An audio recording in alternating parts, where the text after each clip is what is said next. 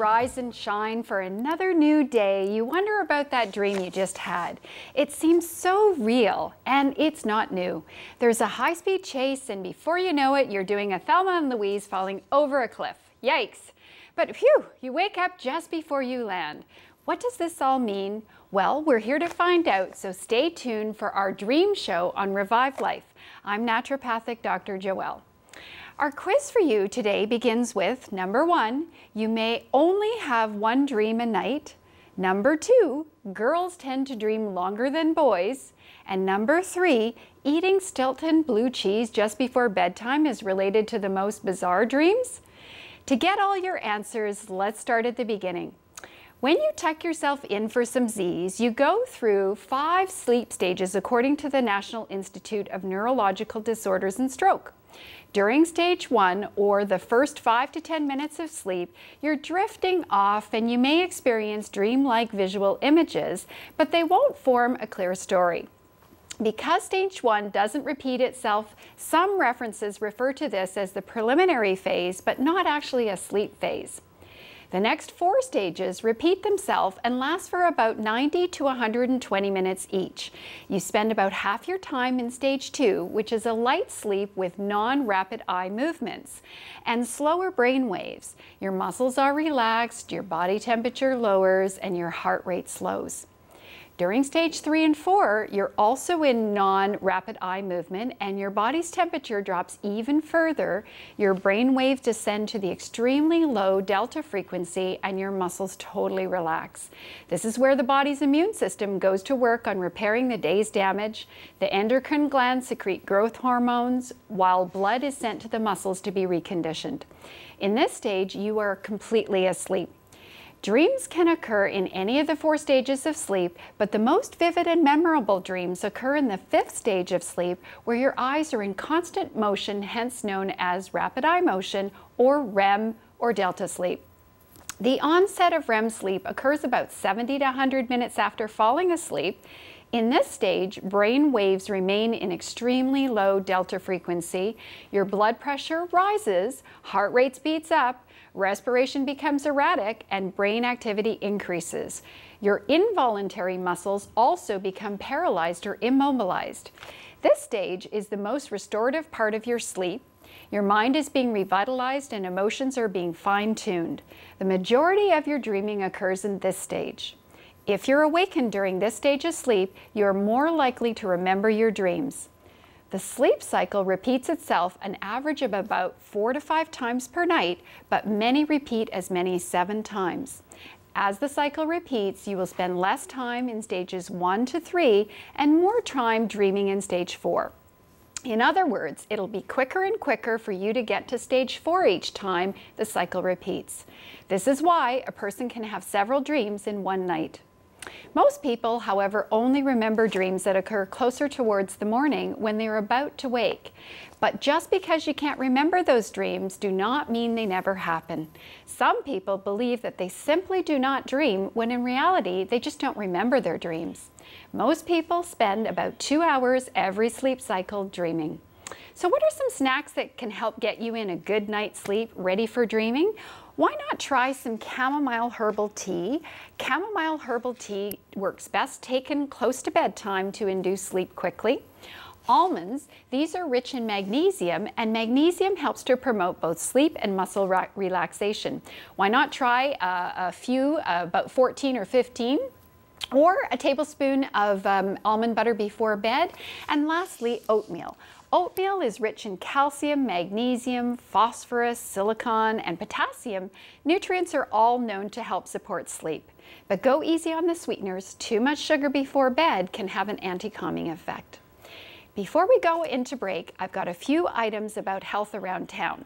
As a follow-up to our anti-bullying show, we're glad to see the proposed anti-bullying policy proposed by the Liberals and PCs, which will give stronger signals that bullying is not acceptable.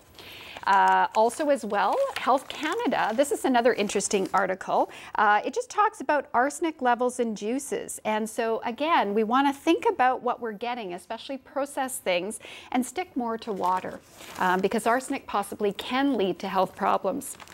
So Lastly, around town, Greco on Spark Street is now open. Congratulations, and we will be right back. Thank you.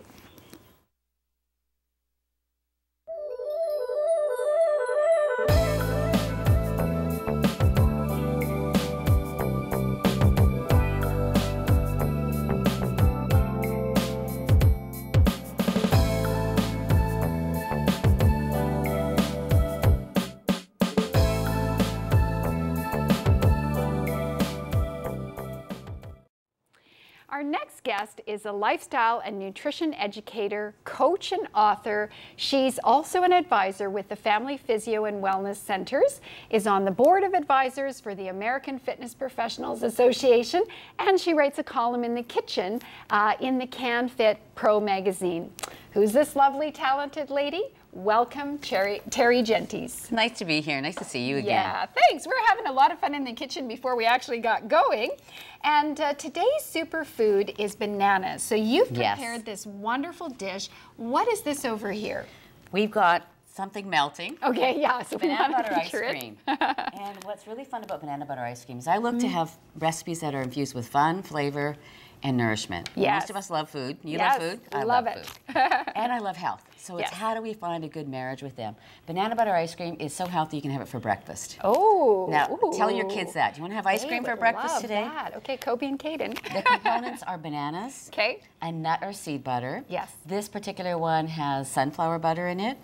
Really lower in saturated fat, high in vitamin E, so heart healthy, mood healthy, so that's really beneficial. And maple syrup. So most of us will have had bananas at breakfast. We might have maple syrup and a nut or seed butter. Excellent. And that's the essence here. What is also in here is some walnut oil. Oh. Really high in omega-3s. It's a beautiful bottle. Now this is a local company as well, right? They're out of Quebec City and Maison Orphy. Fabulous products. And walnut oil would be good for us also because of the omega-3 fatty acids? That's what I'm saying. Major source of omega-3. So joints, mood, heart. Now, some people are afraid to have fat. So what can we tell them about that? Oh, right? We went through a phase of low fat craze. Yeah, fat phobia has been huge.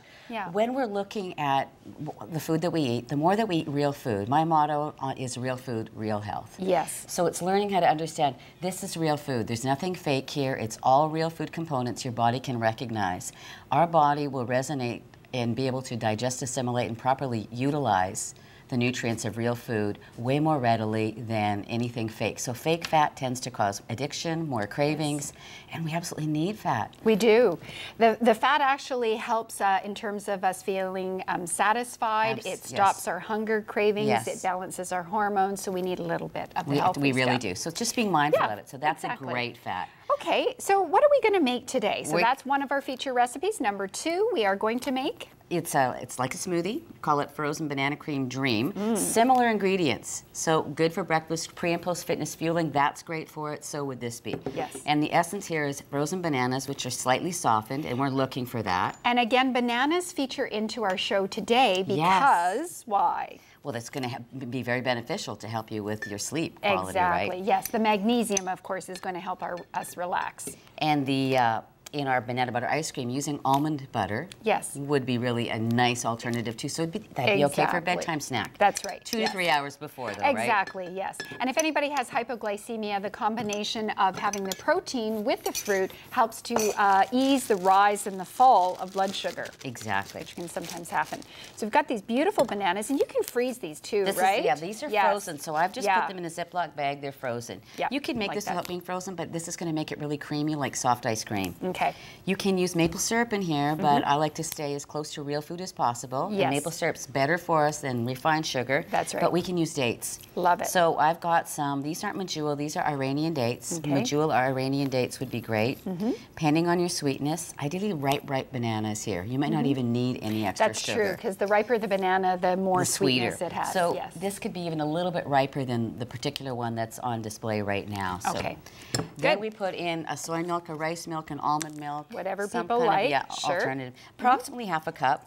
How are you? Do you measure things No, really accurately? no. Use your eye. I love much to give like that. people ideas of how much they need, but really I just pour. Yes, Yeah. exactly. So Yeah. really that's the basic essence Okay. of it. If you want to And start then, giving it a blast, and then we'll talk a bit okay. about... So blending, love Yes. noise. You can do this with a blender, but it is so much easier and easy on cleanup if you do it with this. So you might want to tip it over a little bit and just sort of get in there and... That's good. Yes.